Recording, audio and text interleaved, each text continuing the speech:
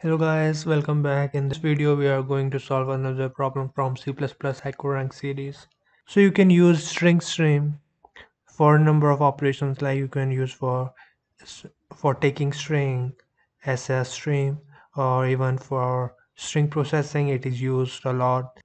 So you can use this left and double arrow operator to store string in string stream object, or you can use this operator to fetch data string from string stream object. So yeah, it helps a lot. It is very helpful in string processing. Let's take an example. Let me just remove this for now. So what I will do, I will take a string and I will try to count the number of words that it has. Let me make a string str. There are three words in this string, and I'm going to create a string stream object, and I'm going to pass it string. So it has the string now. Now if I need to count number of words, I need to create a word string. So what I am going to do, I'm going to fetch each word a time and increase the count value. So for that I need to create count equals to 0. Now I will make use of while. So as I said, we can make use of arrow operators to fetch the value. So we need to fetch it from s to word, and while we are able to fetch any word from that string stream object as, we are going to update count, and at the end we need to print number of words. So let me just run this.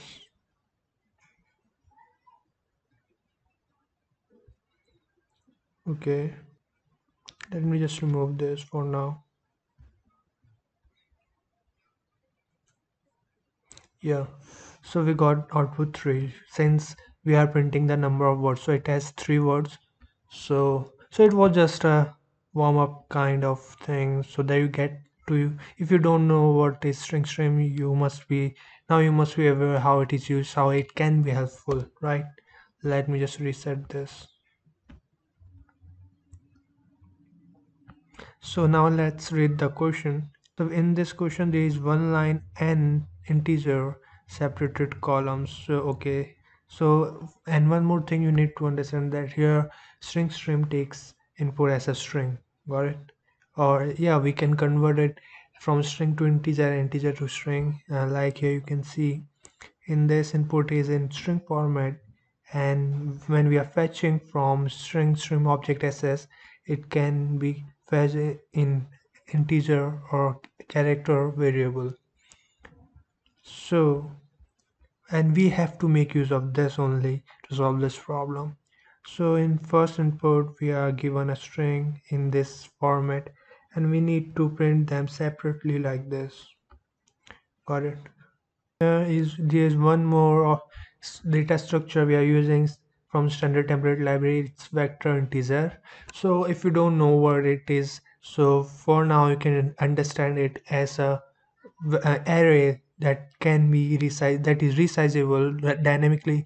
So it just work as a vector.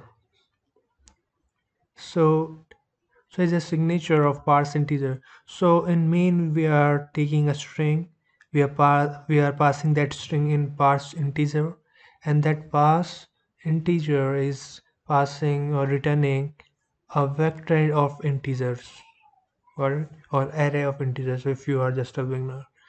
So, and that is just getting printed over here. So we just need to write this function.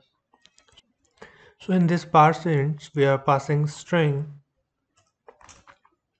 which contains input in this way, right?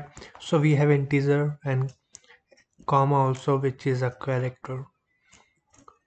So what we can do is, first of all we also need to pass it as vector integer. So let's make a vector integer so it can store integers, right? So we need to pass it at the end. Now we can make string stream object as and pass it string. So now this StringStream object has the string, and from in that string we have character.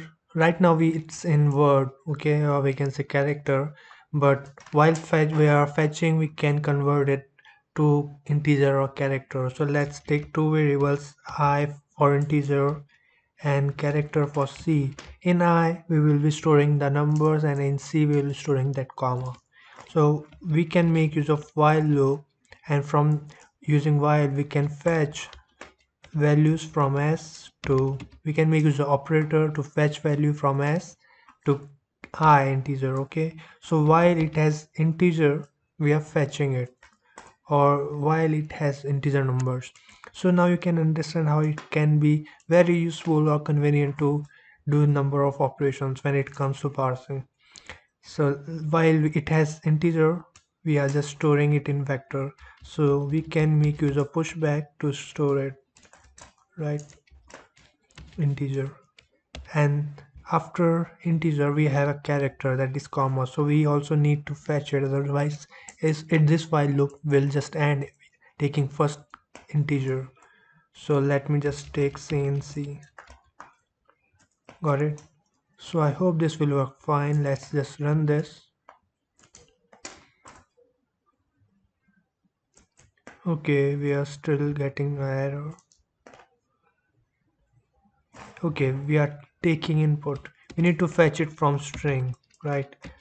Okay, so I think this should work fine.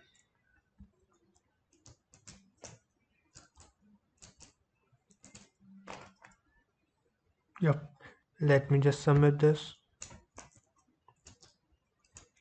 Yeah, all test cases passed. So guys, this was all for this video. See you in next video. Till then, keep watching, keep learning.